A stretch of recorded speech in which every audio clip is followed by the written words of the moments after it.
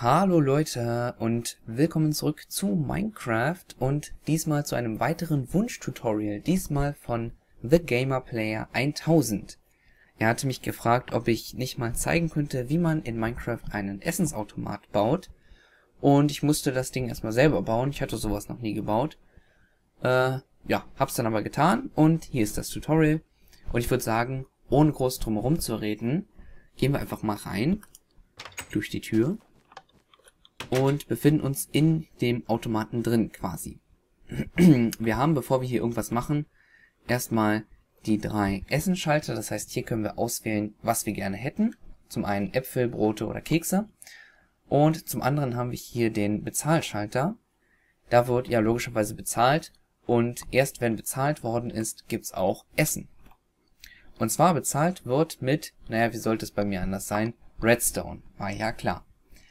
Nein, ich habe mich dafür entschieden, also für Redstone habe ich mich entschieden, weil es ist relativ selten, aber es ist doch noch, also nein, es ist nicht selten, aber es ist halt so ein Erz, also etwas, was man nicht dauerhaft findet, so wie Erde, sage ich jetzt mal, aber es ist doch noch in Minen zum Beispiel relativ häufig. Das heißt, man muss schon was dafür tun, um das zu bekommen, aber wenn man dann was dafür tut, dann kriegt man da auch relativ viel.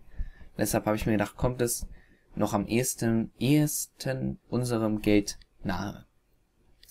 So, also prinzipiell, bevor man hier irgendwas macht, hat man 2 Möglichkeiten. Man kann entweder erst sagen, was man essen möchte und dann bezahlen, oder erst bezahlen und dann aussuchen, was man essen möchte.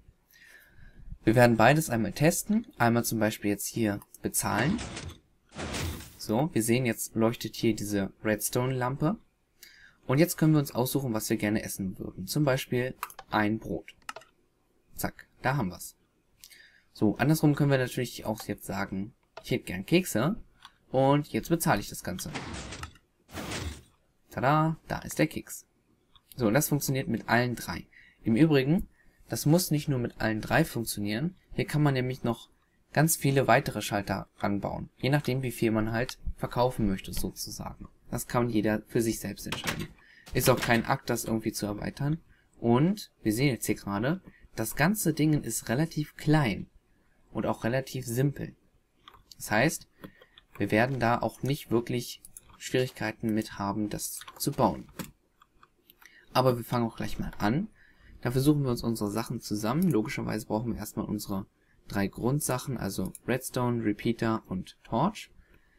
Allerdings brauchen wir noch ein bisschen was mehr, zum Beispiel die Redstone-Lampe, einmal einen Sticky-Pisten, einmal schwarze Wolle, blaue Wolle, dann brauchen wir noch Lava und einen Button. So, das brauchen wir alles für den Innenraum. Und der Innenraum, also der Boden vom Innenraum, hat die Maße 6, also 6 für die Tiefe und 7 für die Breite. 1, 2, 3, 4, 5, 6, 7. So. Das heißt, wir können das Ganze jetzt hier mal mit set wool black mit schwarzer Wolle ausfüllen. Das ist unser Boden. Und das hier werden unsere Wände. Dafür markieren wir einmal den höchsten Punkt von der einen Ecke und den niedrigsten Punkt von der anderen Ecke und sagen dann / walls und dann das Material wool black. So, und jetzt haben wir hier unsere 4 Wände. Darauf kommt dann nachher das Dach, aber darum kümmern wir uns später. Jetzt wollen wir erstmal die 3 Schalter einbauen, über die man dann auswählen kann, was man gerne hätte. Das sind unsere 3 Buttons und unser Schalter, wo wir bezahlen, das ist hier ein 2x3 Fenster. Das hauen wir hier einfach so rein. Und hinter diese 3 Wolleblöcke kommen nochmal 3 Wolleblöcke. Links, also rechts und links kommt dann nochmal Wolle da drauf. Und darüber kommen dann nochmal 3 Wolleblöcke. So, diese Lücke hier werden wir auch gleich noch schließen. Allerdings, bevor wir das tun, einmal diese 3 Wolleblöcke und die 3 Grasblöcke darunter weghauen. Und da, wo das Gras war, kommen jetzt Sticky Pistons hin. Warum, werden wir gleich noch sehen. Erst einmal zeige ich euch, wie das Ganze funktioniert. Dafür reiße ich die hier nochmal kurz ab. Das müsst ihr nicht machen, ihr müsst nur verstehen, wie es funktioniert. Und zwar baue ich das Ganze einmal auf. Das ist es schon. Und wir haben ja gesagt, wenn wir jetzt, also wir bezahlen mit Redstone. Und zwar platzieren wir Redstone an einer ganz bestimmten Stelle, nämlich hier. Wenn wir jetzt hier Redstone platzieren, sehen wir, dieser Repeater geht an. Wenn wir den wieder wegmachen, geht der Repeater wieder aus. Und das nutzen wir. Wir sagen nämlich, wenn dieser... Oh. Was war das denn? Ein Glitch. Kommt auch irgendwie nicht wieder. Okay, also wenn dieser Redstone hier angeht, dann wird hier ein Stromkreis aktiviert und dann dann sagen wir, also dann passiert irgendwas, was diesen Redstone wieder zu einem normalen Item macht, also zu so etwas hier. Und anschließend springt das Item dann in die Lava und ist dann weg, sozusagen. Aber wir haben vorher unser Signal bekommen und damit können wir dann arbeiten. Und das werden wir jetzt einfach mal bauen. Und zwar bauen wir das Ganze so. Erstmal müssen wir das Signal verlängern. Warum, müssen wir gleich sehen.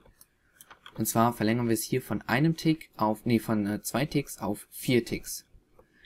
So. Das Ganze wird dann einmal invertiert und geht dann an einen Sticky Piston, der dann,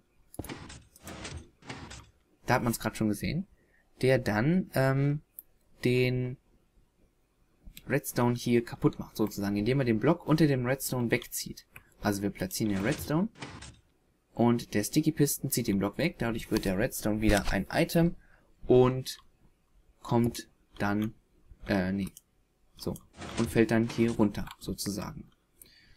So, jetzt schlagen wir das hier nochmal weg und graben jetzt hier mal so ein Loch in die Erde und da kommt dann Lava rein, damit das Redstone dann in die Lava fällt und tatsächlich dann auch wirklich weg ist. Also einmal austesten. Das Redstone fällt da sehr schön rein. Prima. Passt alles. So, jetzt kann es allerdings in seltenen Fällen passieren, dass das Redstone ja zum Beispiel hier irgendwie so durchbackt oder so. Das wäre nicht so schlimm. Aber gibt noch eine schlimmere Variante, sage ich jetzt mal. Die zeige ich einfach mal. Also die ist nicht schlimm. Das ist nicht so, dass die Welt untergeht oder so, aber ist halt unnötig, kann man verhindern. Und so sieht das Ganze ja dann aus. Und wenn man jetzt hier Redstone drauflegt, dann im Normalfall springt das hier schön runter. Aber wir haben gerade gesehen, und hier sehen wir es auch nochmal, ab und zu, in seltenen Fällen, springt das Redstone nach vorne und fällt dann nicht in die Lava. Das heißt, der Kunde würde sein Geld zurückbekommen, es würde aber eingespeichert werden, dass er bezahlt hat. Und das ist nicht gut, das müssen wir verhindern. Deswegen haben wir hier drunter die 3 Sticky Pistons gesetzt. Und die aktivieren wir einfach, sobald bezahlt worden ist. Dann schieben die diese 3 Wolleblöcke nämlich eins nach oben, also quasi hier hin. Dadurch ist der Schalter blockiert. Und das Redstone kann nicht nach vorne, hinten kann es sowieso nicht rein. Oben ist dicht, links und rechts ist dicht, also kann es nur noch nach unten fallen und dann auch tatsächlich in die Lava fallen. So. Dann brauchen wir einmal hier das Invertierte, also das Signal von der Redstone Torch. Und das müssen wir nochmal invertieren, denn wenn bezahlt worden ist, sollen die Pisten hochfahren. So. Hier buddeln wir einmal runter. Zeige ich jetzt gleich warum. Weil nämlich, wenn dieser Repeater hier gepowert ist, dann powert er diesen Block. Und würden wir hier direkt daneben einen Redstone haben, hätten wir hier einen unendlichen Stromkreis. Und um das zu verhindern, setzen wir hier einfach das Ganze einen Block tiefer und haben dann überhaupt keine Probleme damit. So.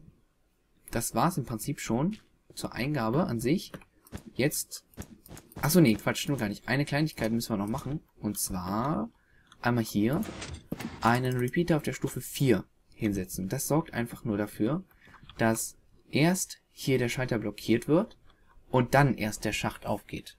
Dass also wirklich der Redstone überhaupt keine Möglichkeit hat, nach vorne zu springen. So, das Ganze können wir jetzt einfach mal testen. Da haben wir gerade gesehen, ist das Redstone runtergefallen. Da haben wir es wieder gesehen. Aber testen wir es noch. Okay, es passt. So, jetzt kommen wir daran zu speichern, ob der Benutzer bezahlt hat oder nicht. Und das Ganze machen wir mit einem RSKnowledge, denn wir haben ja nur ein kurzes Signal, also ein relativ kurzes Signal. Und dafür ist das RSKnowledge prima geeignet, denn das speichert auch schon bei einem ganz kurzen Signal, ob bezahlt worden ist oder nicht, sozusagen. So, und anzeigen lassen wollen wir uns natürlich auch, ob wir bezahlt haben oder nicht. Dafür nehmen wir einfach mal hier oben das ab, das ist nämlich das Invertierte, also das, was gerade nicht ist. Wenn bezahlt ist, ist das hier oben aus Und wenn nicht bezahlt ist, ist das hier oben an. So, und das müssen wir einmal invertieren. Und dann sehen wir, wenn bezahlt worden ist, ist das an. Und wenn wir das Bezahlen mal wieder wegnehmen, wenn wir das löschen, ist das hier aus. Passt also perfekt. So, das war's jetzt zum Thema Eingabe. Haben wir die Buttons schon dran gemacht? Ja, haben wir schon dran gemacht. Dann kommen wir jetzt zum Thema Bezahlen. Jetzt kommen wir zum Thema Eingabe.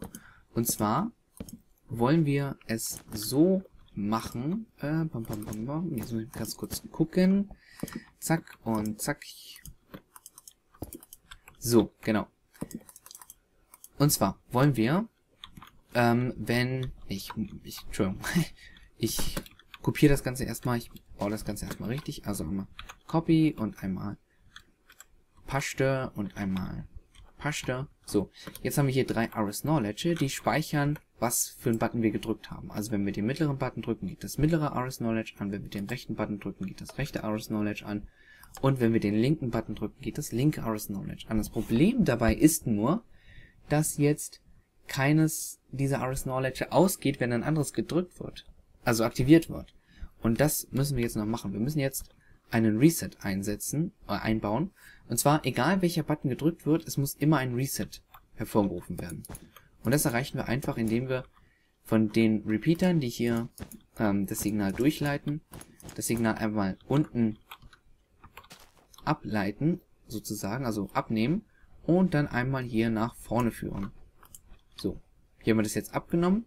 Und egal welchen Button wir jetzt drücken, diese Redstone-Linie aktiviert sich.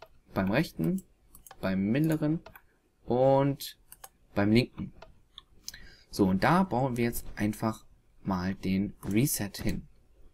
Der Reset geht folgendermaßen. Wir setzen einfach hier oben Torches dran, die das dann oben powern, und dadurch wird das RS Knowledge, Mann, was für ein Zungenbrecher, zurückgesetzt. Allerdings ist jetzt der Reset gerade an und das soll ja standardmäßig nicht sein, also schalten wir den einmal mit dieser Torch hier aus. Die Torch powert nämlich den Block und dadurch geht das hier dann aus. Also das Redstone geht an und die Torches gehen aus. So, jetzt müssen wir hier diese Redstone-Linie nur noch mit dem Reset verbinden. Und jetzt sehen wir schon, wenn wir den mittleren Button drücken, wird das mittlere eingespeichert.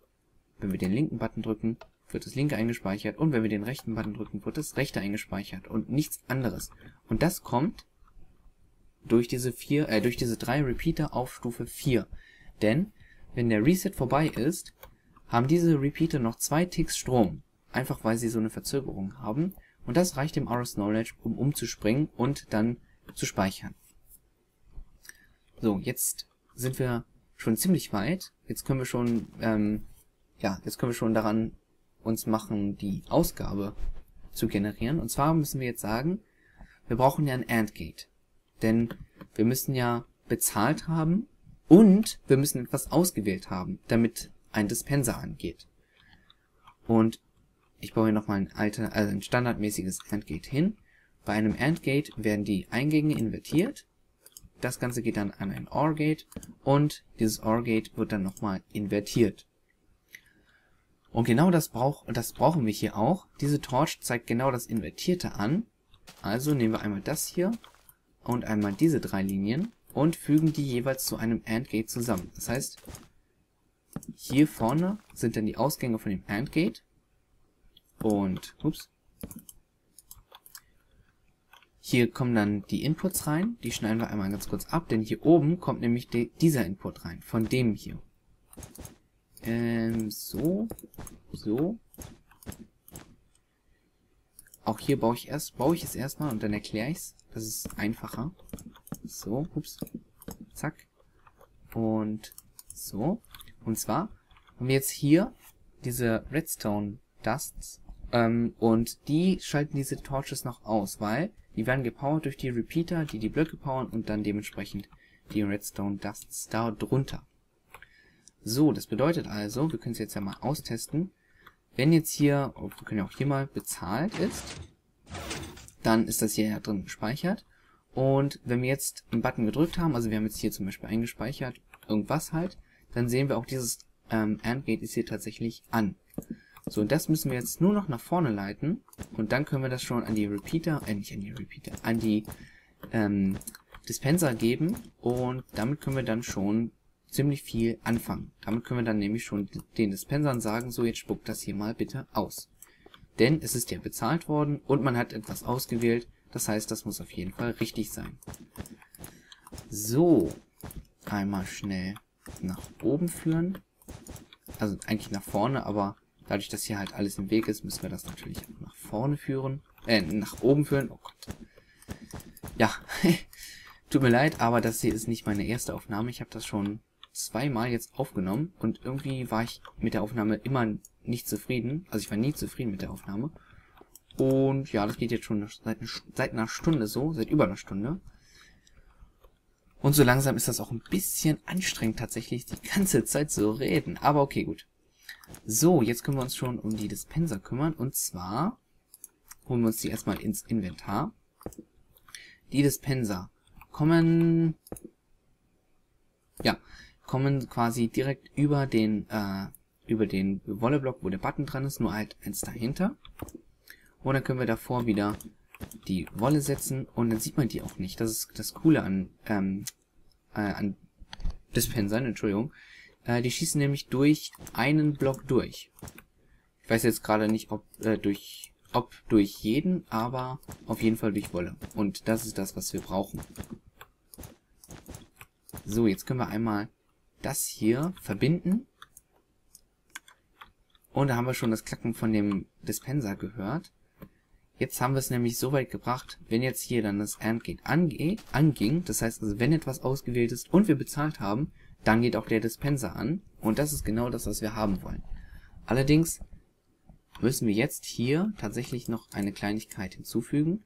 Wir brauchen hier jetzt noch einen Reset, denn logischerweise soll ja, hier kommt ein Repeater hin, logischerweise soll das ja nicht für immer an sein. Der Dispenser soll ja nur ganz kurz angehen und dann sich wieder ausschalten.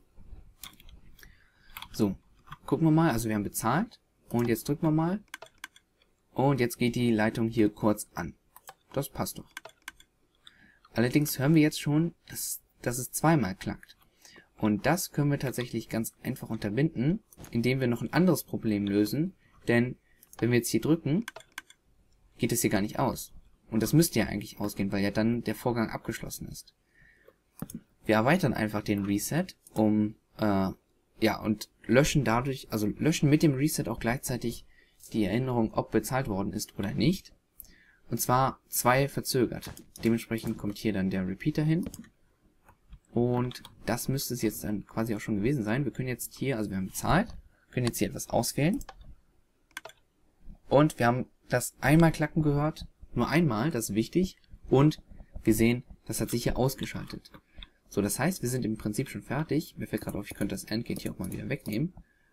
Und jetzt können wir die Dispenser noch schnell bestücken mit Essen irgendwie. Was nehmen wir denn da? Auf jeden Fall nehmen wir wieder Kekse. Brote nehmen wir auch. Ein Steak würde ich auch ganz gerne mal wieder nehmen. Und Kekse. Wo sind die Kekse? Da sind die Kekse. Ganz wichtig, die Kekse. Die Kekse kommen hier rein. So, in die Mitte kommen die Steaks und ganz links kommen die Brote. Dann holen wir uns noch schnell mal ein paar Schilder ins Inventar und schreiben hier rauf. Also einmal Kekse.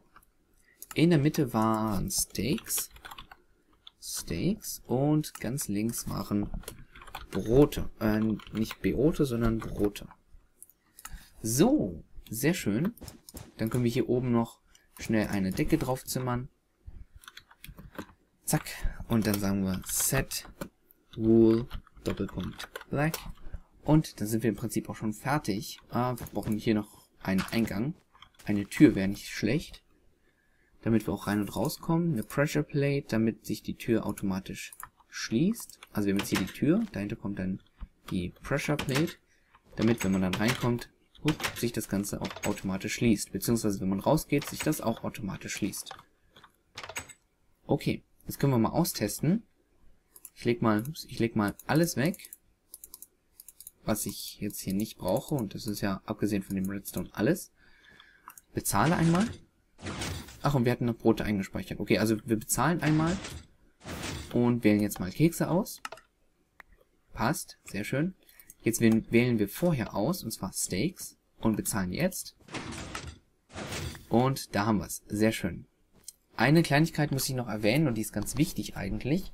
Und zwar, wenn ihr das Ganze auf einen Singleplayer baut, was es sich für ein Let's Play oder einfach nur für Survival, dann ist es vollkommen egal, ob ihr erst bezahlt und dann auswählt oder erst auswählt und dann bezahlt.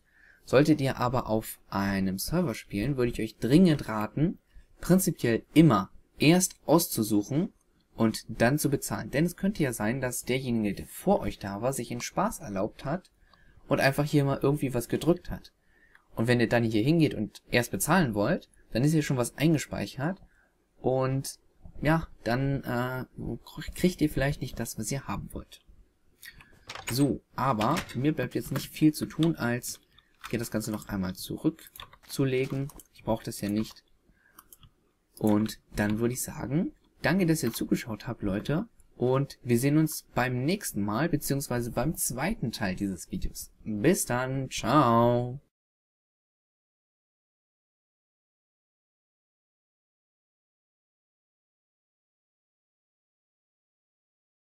Hallo Leute und willkommen zum zweiten Teil dieses Videos, denn The Gamer Player 1000 hat zu dem normalen Wunschtutorial mich auch noch gefragt oder mich noch darum gebeten, dass ich diesen Automaten auch in einer Version baue, die man in 1.6.6 von Minecraft in der Beta noch nachbauen könnte. Und ja, da habe ich ehrlich gesagt da habe ich gar nicht überlegt und habe gesagt, ja okay, mache ich, ist kein Problem. Und hinterher ist mir dann aufgefallen, oh, ups, die Pistons, die kamen ja erst in der 1.73. Da musste ich mir irgendwas einfallen lassen. Und das andere, ja, normale Bezahlsystem mit den mit den Fences und darüber eine Pressure Plate, das ging ja da auch noch nicht. Das gibt's ja auch erst, glaube seit der 1.2 oder so für die Final. Also musste ich mir was anderes überlegen und da bin ich durch Zufall auf was gestoßen oder ich hatte eine Idee und die hat zufällig geklappt. Und ja, ich habe dann jetzt tatsächlich etwas hinbekommen. Also ich habe jetzt, was wir jetzt hier gerade vor uns sehen, ich kann ja mal hochfliegen. Das ist ein kleines bisschen größer als der andere Automat, aber auch nicht wirklich viel größer. Dafür ist er ein bisschen komplizierter und ich sehe gerade, irgendwie hat Minecraft meine Steuerung durcheinander gebracht. So. Achso, ich befinde mich übrigens nicht in der 1.6.6 von der Beta. Wer das noch nicht gesehen hat, da ich in Creative Mode bin, kann das gar nicht sein. Nee, ich habe versucht, die 1.6.6 zu starten. Ich habe die mir auch runtergeladen, aber irgendwie, keine Ahnung, stürzt das Spiel immer ab. Und ich habe mir dann gedacht, ach komm, so wichtig ist es nicht, dass ich das in der 1.6.6 spiele, also spiele ich das in der 1.2.5 von der Final. Ja. Also ich habe mir jetzt hier ausgedacht, dass man irgendein Item hat. Ich nehme jetzt hier einfach mal Glowstone, einfach so. Und man muss das in die Lava werfen und halt, es muss halt vorher auf dieser Druckplatte landen. Das ist nicht wirklich kompliziert. Schafft man auch sehr einfach. Man muss halt nur aufpassen, dass man nicht dass man nicht zu hoch zielt, dann trifft man tatsächlich nur die Lava und nicht die Pressure Plate. Und das wäre ziemlich doof, weil dann hätte man sozusagen Geld verschwendet. Und dann habe ich tatsächlich ein System gebaut, das erkennt, dass das Item erst auf der Pressure Plate war und dann in die Lava gefallen ist. Weil man könnte ja theoretisch sagen, ja, also hier hat man die Fackel, die zeigt an, ob bezahlt worden ist oder nicht. Man könnte ja theoretisch sagen, normalerweise, ja, ich lege das hier drauf und nehme das dann wieder und dann ist ja ein Redstone-Signal und das wird dann eingespeichert. So, aber das System ist so schlau zu erkennen, dass das jetzt hier sozusagen ein Fake-Versuch ist und das dann nicht zu akzeptieren. Sondern man muss wirklich das in die Lava werfen und dann geht tatsächlich die Fackel an. Oh, ich hatte vorher schon was ausgewählt. Ja, Vorführeffekt. Also man hat ja die Torch gesehen, wir können es ja nochmal anmachen. So, da ist es jetzt erst ist es auf die Pressure Plate gegangen und dann in die Lava gefallen und das hat das System erkannt und hat jetzt gesagt, okay, du hast das Item sozusagen verloren.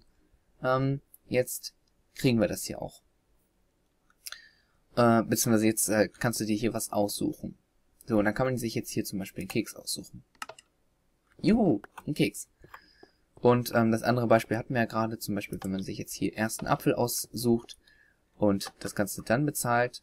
Das sieht man jetzt hier übrigens, ja, sehr schön, dass es nicht funktioniert, wenn das Teil die ganze Zeit auf der Pressure Plate liegt. Sondern nur, wenn es halt wirklich darunter fällt. So.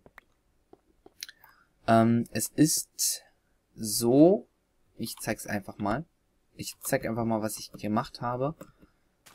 Ich werde das Ganze jetzt nicht, also ich werde es jetzt nochmal nachbauen, aber ich werde es jetzt nicht nochmal hundertprozentig so gut erklären, wie ich es in dem anderen Teil getan habe, denn, ja, dafür habe ich ja den ersten Teil gemacht. Das hier sind jetzt, ich werde nur die Veränderungen erklären sozusagen.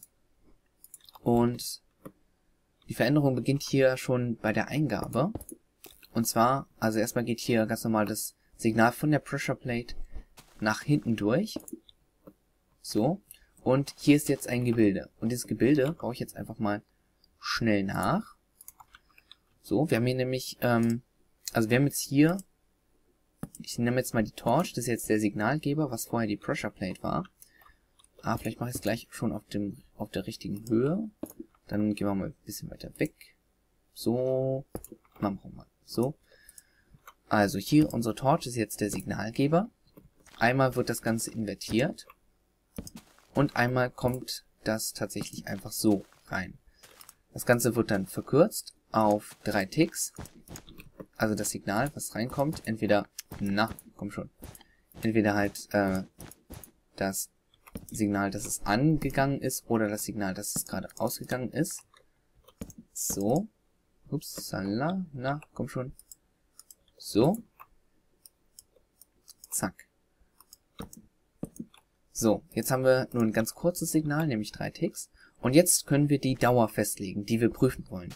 Und zwar bei einer Druckplatte, hier, bei so einer Pressure Plate, sind es immer genau 8 Ticks. So, das heißt, wir setzen hier hinter 2 Repeater auf Stufe 4. So, und da machen wir gleich weiter. Vorher aber noch, also dieser Repeater steht hier, um diesen einen Tick auszugleichen, weil die Torch hätte ja einen Tick und wenn wir hier einfach nur einen Redstone hinsetzen würden, dann wäre das nicht synchron. Also setzen wir hier einen Repeater hin und wir stellen ihn sogar noch eine Stufe höher, denn es würde sonst, wenn wir das nicht tun würden, würde es so sein, dass die beiden Fackeln, also das AND-Gate, was wir gleich hier hinbauen werden, für einen Tick ausgeht und das ist zu kurz, um das AND-Gate vollständig zu aktivieren. So, und ich habe gerade schon gesagt, wir bauen jetzt hier ein AND-Gate. Und zwar hat man jetzt, wir können das Ganze mal so dann nach vorne leiten, dass wir uns das auch mal anschauen können. So, wenn wir jetzt ein Signal reingeben, was ganz lange ist zum Beispiel, dann passiert überhaupt nichts. So, wenn wir ein Signal reingeben, was nur ganz kurz ist, passiert auch nichts. Sondern nur, wenn wir wirklich ein Signal von 8 Ticks reingeben. Dann geht dieses Signal hier an. Beziehungsweise man hat irgendwie, ich glaube, 2 Ticks Spielraum nach oben und nach unten. Aber das ist vollkommen egal.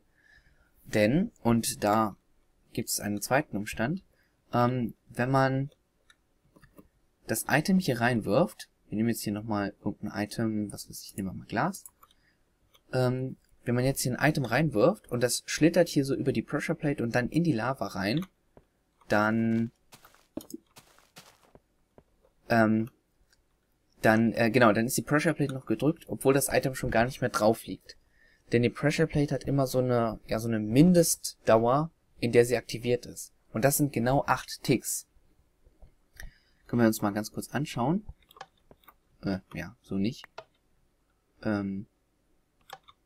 Nee, so auch nicht. So, da hat man es gesehen. Jetzt ist die Pressure Plate erst hochgegangen und da war das Item schon lange verbrannt. Das sind diese 8 Ticks. Allerdings ist es so, wenn man das sieht man jetzt ja super, wenn man ein Item auf den Boden schmeißt und selbst wenn man sich direkt da drauf stellt, man bekommt es erst nach 2 Sekunden wieder. 2 Sekunden muss man warten. So, und das mache ich mir hier zunutze, denn ich sage jetzt, wenn man sich das hier rauflegt und dann gleich wieder mitnimmt sozusagen, dann ist das länger. Das heißt, dieses System wird dann erkennen, dass es nicht die richtige Zeit ist. Und somit kann man nicht schummeln und einfach hier ein Item rauflegen und es sich dann wieder nehmen. So. Und sich selbst für kurze Zeit rausstellen kann man ja auch nicht, denn eigentlich ist das hier ja zu und man kann ja nicht, da kommt man nicht dazwischen. Man müsste jetzt, ja gut, aber na, gehen wir mal nicht von aus. Also man kann dieses System eigentlich nicht beschummeln, nicht verarschen sozusagen. Immer vorausgesetzt natürlich, dass die Leute nicht griefen können. War ja auch schon bei dem Schloss hier hinten, bei dem Codeschloss. So, also, wir kriegen dann hier das Signal rein und da können wir schon mal, das können wir eigentlich schon mal bauen. Jetzt muss ich tatsächlich einmal ganz kurz überlegen. So, genau. Hier kommt dann die Lava rein. So. Und dann einmal noch das Dach. So, da hinten kommt dann die Lava rein. Wo haben wir es denn jetzt hier? Da haben wir es doch. Und davor kommt noch die Pressure Plate. So, die Pressure Plate gibt dann ein Signal hier unten durch. Uah, aber nicht so gut. So. Gibt dann das Signal nach hier hinten durch und hier hinten wird dann, also da hinten wird dann geprüft, ob das Signal genau die richtige Länge hat oder nicht. Und wenn es nicht die richtige Länge hat, dann geht das AND geht hier hinten nicht an. Und wenn es die richtige Länge hat, dann geht es tatsächlich an. So, ab jetzt ist tatsächlich wieder alles genau so, wie es vorher auch war. Das heißt, wir haben hier dann wieder unser Signal, was wir hier hinten ja auch schon gehabt haben. Und zwar hatten wir das Signal hier einmal. Und das wurde dann hier in dem rs-knowledge gespeichert.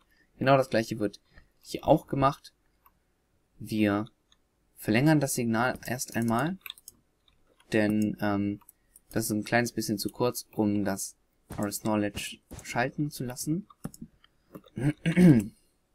Na, und ich sehe gerade, das war nicht so gut. Ich muss es noch eins weiter nach hinten setzen. So, zack. So, jetzt haben wir das verlängert. Dadurch kann das rs-knowledge hier dann schalten. Und ja, jetzt kommt dann hier auch wieder das Invertierte von dem rs-knowledge. Geht dann hier auch wieder an das AND-Gate. Das heißt, wir haben auch hier wieder ganz klar unsere Eingabe. Entschuldigung.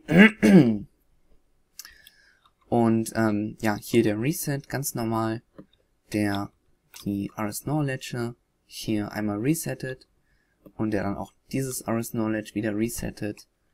Und ja, dann haben wir hier die AND-Gates, die einmal wieder den Reset aktivieren und dann nach vorne gehen an die Dispenser. Also quasi genau das gleiche wie hier. So. Jetzt muss ich mal ganz kurz gucken. Ich baue das trotzdem noch einmal schnell. Oh, ich weiß gar nicht, was ich jetzt gerade mit dem Hals habe. Wahrscheinlich kommt es, weil ich vorher schon so lange geredet habe. Und jetzt ist einfach... Ich habe auch leider zwischendurch nichts getrunken. Hätte ich mal machen sollen, ne? Ja.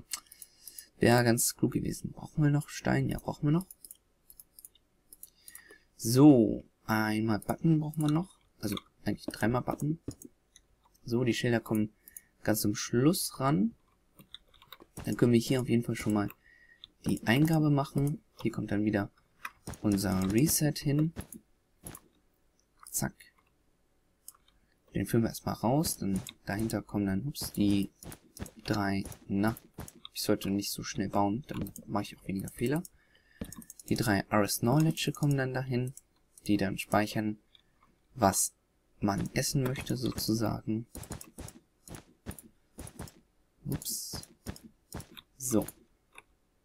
Einmal zack, zack und zack. Zack, zack, zack.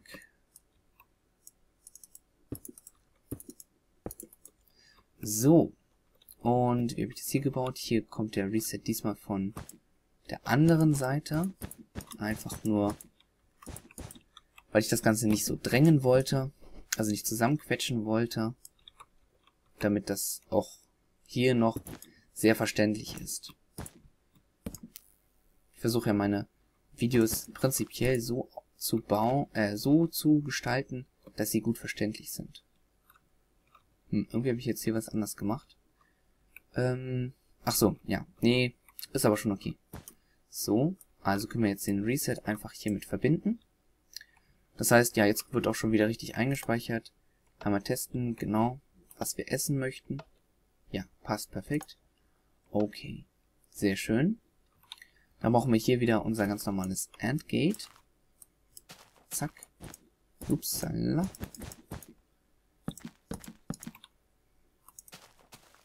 So, allerdings brauche ich das hier ein bisschen anders, ist aber im Endeffekt genau das gleiche dann. So, und zwar, jetzt muss ich mal gucken, wie ich das gemacht habe, damit es genau passt. Ach ja, genau. So war das. Und zwar einmal so und dann nach oben gehen. So. Warum wir das hier so machen müssen, werden wir gleich noch sehen. Achso, und ich glaube, ich muss auch nach rechts.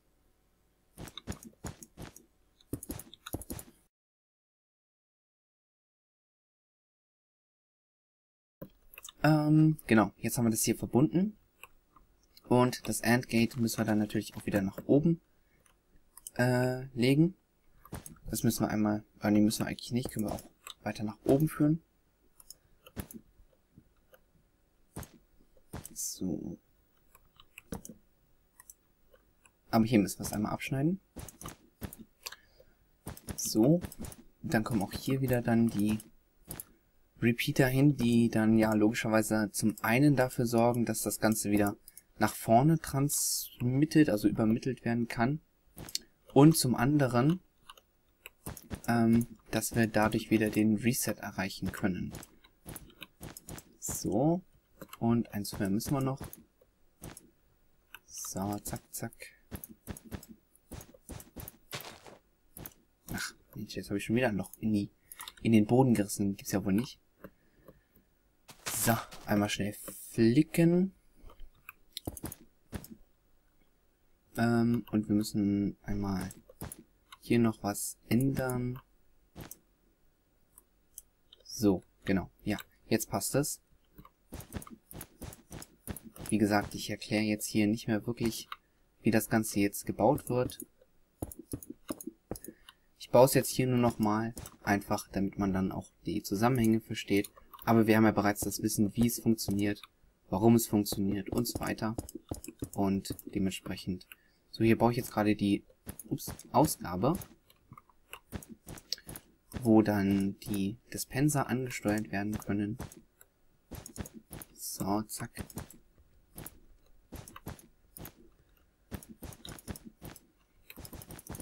So, und ich habe das auch mal ausgerechnet, das hat, abgezählt. Das hat irgendwie, glaube ich, genau gepasst. Ich glaube, es war genau der 15. Also jetzt hier von der Länge, was ich jetzt hier gerade verlege. Das hat irgendwie gerade so gepasst. Muss ich nochmal nachzählen, aber es müsste passen. 1, 2, 3, 4, 5, 6, 7, 8, 9, 10, 11, 12, 13. Okay, 13. So knapp ist es jetzt gar nicht. Und, ach so, was jetzt noch fehlt, ist, hier, dieser Reset von dem RS Knowledge.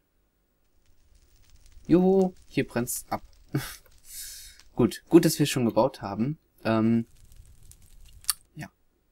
ich würde mal sagen, vielleicht baut ihr euers nicht aus Wolle. Ich habe es jetzt tatsächlich noch nie gehabt, dass das abgebrannt ist.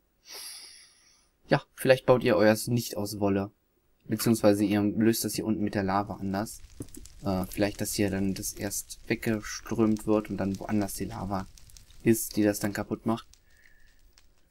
Naja. Aber ich würde sagen, wir lassen das einfach mal verbrennen und lassen dann die Ruine dastehen. Wir bauen hier einfach mal weiter. Das ist ganz witzig, finde ich. So, ach genau, der Reset von dem RS Knowledge. Den zwacken wir einmal hier ab. So. Zack. Und hier einmal rum. So, hier kommt er ran. Jetzt muss ich mal gucken, das reicht bestimmt nicht von der Länge her. Nein, natürlich nicht. Aber wir brauchen ja sowieso einen Repeater. Und, ach so, und die Anzeige wollten wir auch noch machen. Wir haben hier noch eine Anzeige, ob bezahlt worden ist oder nicht. Und die Anzeige kommt hier hin. Also die Fackel kommt hier hin. So. Zack. Und hier können wir dann jetzt, tatsächlich dieses hier nehmen, also das Original sozusagen. Also das, was hier oben ist, das müssen wir nicht invertieren, denn das wird ja vorne invertiert durch die Fackel. So. Auch hier reicht es nicht, bis hierhin. So. Das müsste jetzt eigentlich schon funktionieren. Ich gucke mal, ob ich irgendwas vergessen habe, so grob. Nee, da ist ein Redstone zu viel. Braucht man nicht. Sieht aber eher nicht so aus, als ob ich irgendwas vergessen hätte. Nee, sieht gut aus. Ich wüsste jetzt auch ehrlich gesagt nicht, was ich vergessen haben könnte. Dann machen wir hier noch einmal den Boden. Zack. Und sagen einmal Set Stone. Und dann können wir nochmal schnell die Schilder darüber kleben. So. Einmal hier bezahlt. Da schreibe ich jetzt nichts hin. Da könnt ihr ja dann euren Text schon schreiben. Ich habe hier übrigens hingeschrieben, Item auf Druckplatte und dann in Lava werfen. Weil ich habe irgendwie keinen besseren Text gefunden. Vielleicht findet ihr ja einen besseren. So, dann können wir auch nochmal was nehmen wir denn diesmal? Einmal Brot. Was hatten wir letztes Mal schon, ne? Ach, ist auch egal. Nehmen wir nochmal Steak und nochmal Kekse. Die Kekse müssen sowieso immer dabei sein. Kekse und dann Steak. Also die Steaks und die Brote. Also was hatten wir jetzt? Wir hatten jetzt Kekse, dann hatten wir erst Steaks. Ja, wir hatten erst die Steaks. Ich glaube, das ist wirklich genau das gleiche, was wir drüben auch hatten. Oh, nee, nicht Steaks. Steaks und einmal Brote. So. Ich schreibe hier dann erst Pressure. Nee, Druckplatte. Ich schreibe erst Druckplatte. Und es passt nicht. Erst Druckplatte. Ne, schreibe ich hier hin. Erst. Und hier schreiben wir dann Druckplatte hin. Druckplatte. Dann. Nee, dann. Nicht dann. Na. Und nicht dann, sondern dann Lava. So. Boah, das lange dauert, diesen Text zu schreiben. Okay. So, ja, das funktioniert jetzt schon. Können wir mal austesten. Wir legen mal alles Unnötige ab. So. Und nehmen wieder unseren Glowstone. Da haben wir ihn. Wir legen den jetzt einmal hier drauf. Nehmen den wieder mit. Und das System erkennt, dass das nicht richtig war. Also, ja. Das ist jetzt übrigens etwas, was man nicht tun sollte. Es direkt in die Lava werfen. Das wäre ein bisschen ärgerlich. Tada, jetzt passt es. Und wir kriegen ein Steak.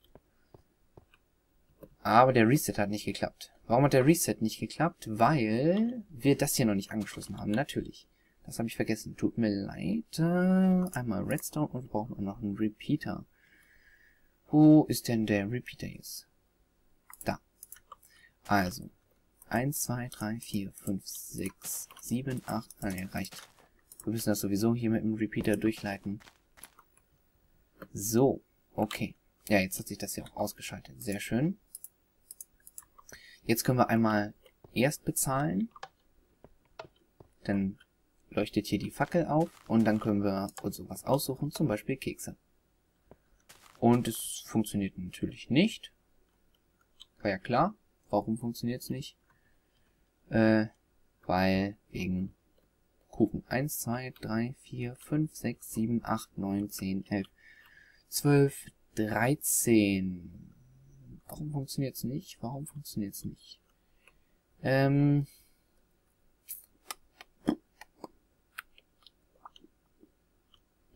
ehrlich gesagt keine Ahnung gerade, warum es nicht funktioniert. Irgendwas habe ich hier anders gemacht. Was habe ich denn hier anders gemacht?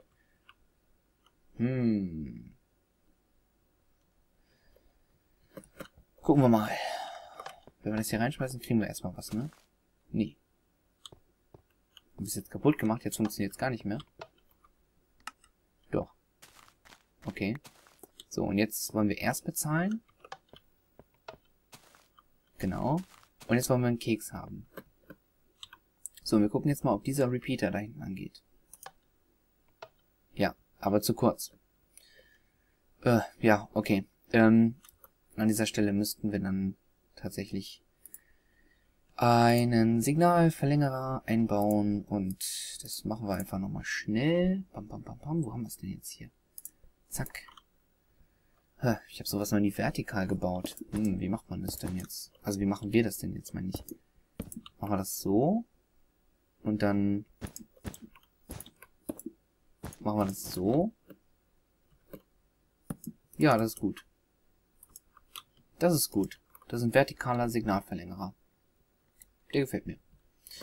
Den kopiere ich jetzt einfach mal, weil ich zu faul bin. Einmal markieren und dann hier hinstellen, Copy und dann Paste und Paste. So, jetzt müsste das funktionieren.